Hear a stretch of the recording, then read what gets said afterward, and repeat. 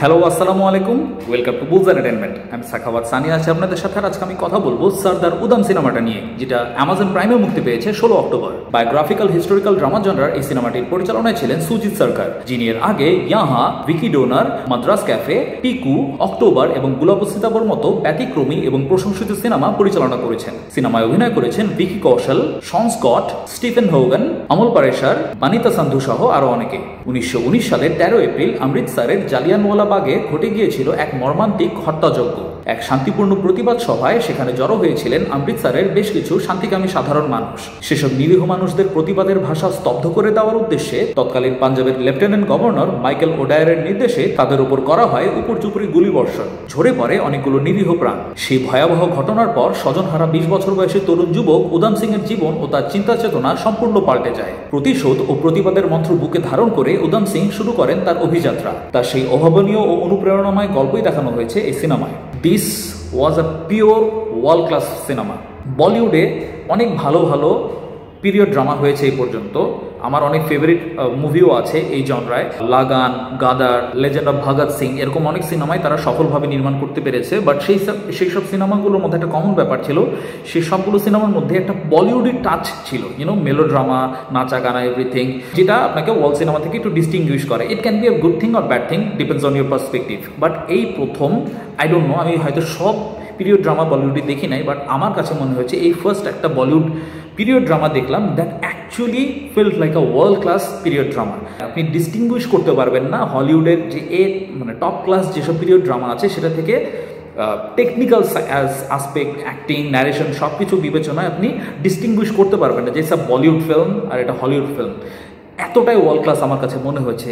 I will start with the technical aspect. Normally আমি technical আসপেক্টের কথা normally পরে বলি, but in this particular aspect I want to start with the technical aspect.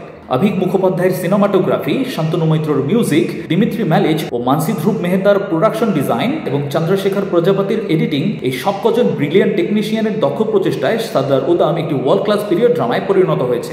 একটা period drama সফল হওয়ার জন্য এই কটা আসপেক্ট প্রপারলি ওয়ার্ক করা অনেক অনেক বেশি ইম্পর্টেন্ট। যে কালার টোন, কস্টিউম ডিজাইন, যে আপনাকে ফিল দেওয়া যে ওই সময়ের কাজটাই আপনি দেখছেন।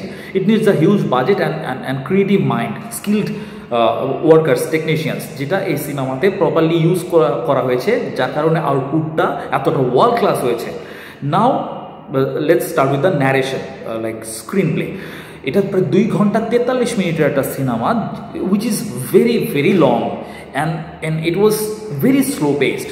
এটা হয়তো আপনারা যারা দেখেছেন বা রিভিউ দেখেছেন সেটা অলরেডি আপনারা জানেন যে অ্যাকচুয়ালি এটা লাইক স্লো বার্নের মা বাপ, মানে লাইক গ্র্যান্ডফাদার বলা যায়। স্লো বার্ন যে ট্রিটমেন্ট, যে টার্মটা আজকাল ইউজ হয় খুব, সেইটার মনে করেন যে একদম গ্র্যান্ডফাদার লেভেলের স্লো বার্ন এখানে দেখানো হয়েছে। এবং এখানে গল্পে এমন আহামরি যে কোনো চমক আছে সেটা না। আমি জানি না আপনারা কতজন এই স্টোরিটা পড়েছেন। ট্রেলার যদি দেখে থাকেন সেখানে কোয়াইট অবভিয়াস যে কী হয়েছিল আসলে ওইখানে, যে হত্যাযজ্ঞটা চালানো হয়েছিল। এরপর সরদার উধামের মধ্যে যে চেঞ্জটা হয় এবং তিনি প্রায় 21 বছর ধরে ওয়েট করেন তার প্রতিশোধ এবং প্রতিবাদটা জানানোর জন্য, যে এই জিনিসটা ভীষণ স্লো অ্যান্ড ডিটেলিংয়ের সাথে দেখানো হয়েছে।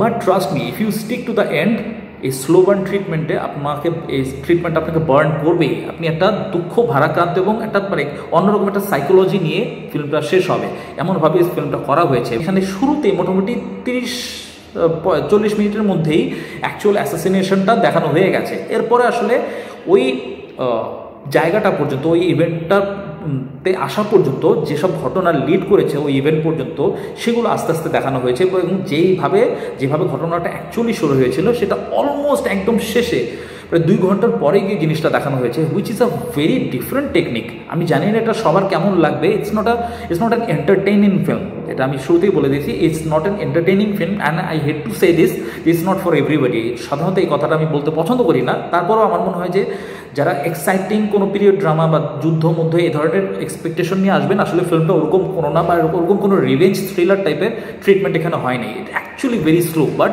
যদি ধৈর্য ধরে আপনি পুরো ন্যারেশনের সাথে থাকেন, দেন actually you will feel the burn inside of you, which is very special. এবং এখানে অভিনয়ের কথা যদি বলি, সবচেয়ে বেশি আসলে মানে বার্ডেনটা ছিল ভিকি কৌশলের উপরে। এবং আমি আরেকটা কথা জানিয়ে রেখে যে এই স্টোরিটা প্রথমে প্রয়াত ইরফান খানকে নিয়ে নির্মাণ করার কথা ছিল, যেহেতু তিনি আমাদের মাঝে আর নেই, তো পরবর্তীতে ভিকি কৌশলকে কাস্ট করা হয়েছে। But with due respect to Irfan খান, আমার মনে হয় না যে এই ক্যারেক্টারটা তার থেকে বেটার কেউ প্লে করতে পারতেন। ইরফান খান প্লে করলে হয়তো অন্যভাবে হতো, but with due respect Irfan খানের যখন মারা যান তার হি ওয়াজ অলরেডি 50+। আর এই উধাম সিংয়ের লাইফটা দেখানো হয়েছে এই ফিল্মে 20 বছর থেকে 42 বছর পর্যন্ত, এরকম একটা সময়কাল দেখানো হয়েছে। সেইখানে আসলে ইরফান খান কতটুকু তার অ্যাক্টিং স্কিল তো অবশ্যই হয়তো থাকতো, প্রদর্শনী থাকতো, বাট এখানে আসলে কতটা কনভিনসিংলি তাকে লাগতো এই স্প্যানের মধ্যে, এটা আসলে আমি সন্দিহান। আমার কাছে মনে হয়েছে যে ভিকি কৌশল অনেক বেটার একটা চয়েস ছিল, এবং এখানে he gave is 100%। One of the best performances I have seen ever in Indian cinema. অবশ্যই তাকে ন্যাশনাল রিকগনিশন দেওয়া উচিত এই ফিল্মের জন্য। ন্যাশনাল অ্যাওয়ার্ড তো তিনি পাবেনই, আমার মনে হয় যে এই ফিল্মটা ইন্টারন্যাশনালি গ্লোবালি রিকগনাইজড হওয়া উচিত। Also with his performance, Vicky কৌশলস performance প্রত্যেকটা জায়গায় যেখানে যেরকম এক্সপ্রেশন বডি ল্যাঙ্গুয়েজ রিকোয়ার করে তিনি সেরকমই ডেলিভার করেছেন। এবং শেষ মানে ক্লাইম্যাক্স দৃশ্যে, যেটা এক ধরনের ফ্ল্যাশব্যাক ছিল, সেখানে যে তার হার্ট ব্রোকেন এবং মানে এক্সস্টিং যে ব্যাপারগুলো দেখানো হয়েছে, যেটা অনেক প্রলংড একটা সিকোয়েন্স ছিল, সেই সিকোয়েন্সে তাকে যেভাবে দেখানো হয়েছে আউটস্ট্যান্ডিং, মানে হার্ট ওয়ার্মিং। যেই অ্যাডজেক্টিভই আমি ইউজ করি না কেন, মনে হচ্ছে যে জাস্টিফাইড হবে না। এখানে তার পারফরমেন্সটা এতটাই জোরালো ছিল। প্লাস আরেকটা যে কারণে এই মুভিটা এত ভালো মতো ওয়ার্ক করে, সাধারণত দেখা যায় যে ইন্ডিয়ান বলিউডি পিরিয়ড ড্রামাগুলোতে যেসব ফরেন ক্যারেক্টার, মানে ব্রিটিশ ইস্ট ইন্ডিয়া কোম্পানির যারা আছে, মানে এরকম ক্যারেক্টার, ব্রিটিশ ক্যারেক্টার যখন দেখানো হয় খুব কমিক্যাল হয়, মানে খুব কার্টুনিশ হয় তাদের পোর্ট্রিয়াল, মানে খুব ওভার দ্য টপ হয়। বাট এখানে যাদেরকে কাস্ট করা হয়েছে দে সিম like very very professional actors, যার কারণে তাদের পারফরমেন্সগুলো খুবই খুবই জোরালো ছিল, যার কারণে এত ভালো মতো ফিল করা গেছে পুরো ব্যাপারটা, যে অ্যাক্টিংয়ে কোথাও ওভার দ্য টপ ওরকম কিছু মনে হয়নি, যেটা নর্মালি অনেক বলিউডি টিপিক্যাল বলিউডি পিরিয়ড ড্রামায় দেখা যায়। তো এইটা আরেকটা প্লাস পয়েন্ট ছিল পুরো সিনেমাটার। সো আমার লাইফের একটা মেমোরেবল সিনেমা হয়ে থাকবে, এবং ইন্ডিয়ান ফিল্ম হিস্টোরিতে আমার মনে হয় যে এটা একটা মাইল ফলক সৃষ্টিকারী সিনেমা হয়ে থাকবে ভবিষ্যতের জন্য, এই জনরায় কাজগুলোর জন্য একটা রেফারেন্স হয়ে থাকবে। আমি যেটা বললাম যে এই সিনেমাটা হয়তো সবার ওরকম করে ভালো লাগবে না, depends on your test entirely, যে এই ধরনের স্লো বার্ন ট্রিটমেন্ট, মানে slowest form of the slow burn treatment আপনি কতটা নিতে পারবেন। বাট যদি এই জনরাটা আপনার ভালো লেগে থাকে, then I would highly recommend you to watch this film. Amazon প্রাইমে আপনারা সিনেমাটা দেখতে পারবেন।